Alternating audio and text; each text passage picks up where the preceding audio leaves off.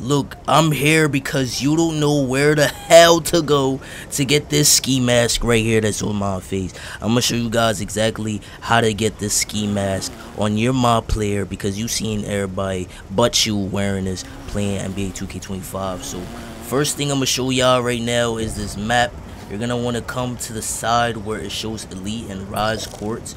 Right here in this dome middle limited edition store right here is exactly where you want to come to get a ski mask in NBA 2K25. Now I'm gonna show you exactly where to go in the store, because this store has multiple stores. I know 2K25 is very confusing. Instead of having one store, they have the fucking 1,000 down this road, right? But you're gonna want to come up here, and you're gonna have to come to Lafrance right here, Lafrance, and you're gonna want to have at least 13,000 VC. For me, it's 13,500 VC to get one of these ski masks. As you guys see, I got two of them. I got black and white. It's kind of pricey, just like everything in this game. So go ahead and come down here. I actually got three of them. Man, I'm rich.